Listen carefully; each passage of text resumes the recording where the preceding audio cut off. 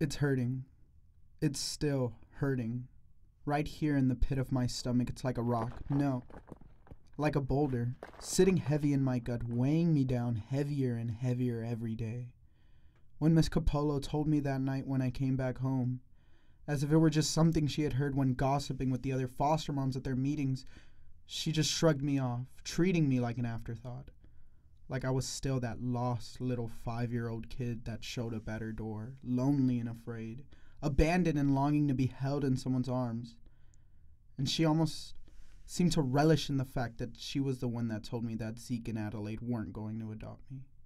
That they didn't want me anymore.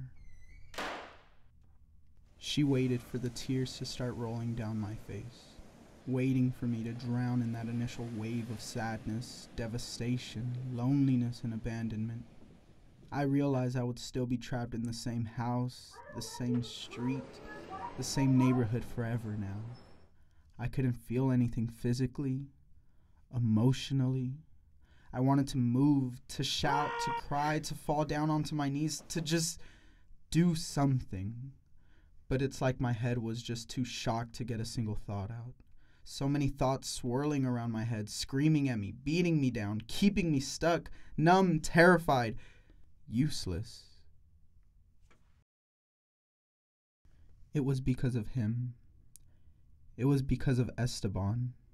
I remember what he told me after I pushed him onto the ground, right before I slammed my fist into his face, through his teeth, my hand tightly clutching the collar of his shirt. He told me that he'd make sure I would never get adopted. He was furious, and when I punched him, all the hurt, the pain, the tears, the screams, the cries for help from all those years of bullying and beating all seemed to come together at once. I just didn't realize I did exactly what he wanted me to do. To prove to them that I was the belligerent kid he had told them I was. That it wasn't Esteban, who was the secretly troublesome kid the local gang had recruited. It was me. I couldn't help it. He deserved it. He really, truly did. But I can't help from thinking that.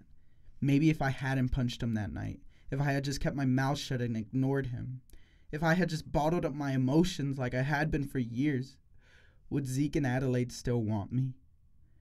Is it my own fault that I'm still stuck here in this house instead of in Zeke and Adelaide's arms, warm and comfortable instead of cold and abandoned? Maybe I am the boy they think I am. Violent, aggressive, immature, stubborn, like a ticking time bomb just waiting to go off. Deep down, I know Esteban told them those lies because he knew I wouldn't deny them. He told them because he knew it would be easy to point the finger at me, to finally see me get what he thought I deserved. To finally see me cry instead of laugh when I came back home.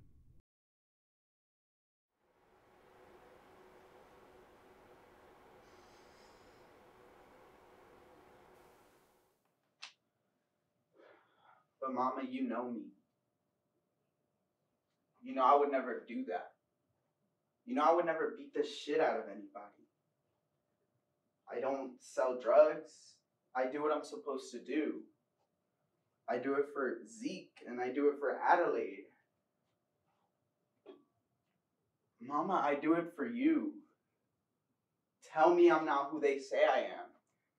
Tell me I would never hit anybody. Tell me I would never join a gang. Tell me that I should have been adopted. Tell me that they still love me.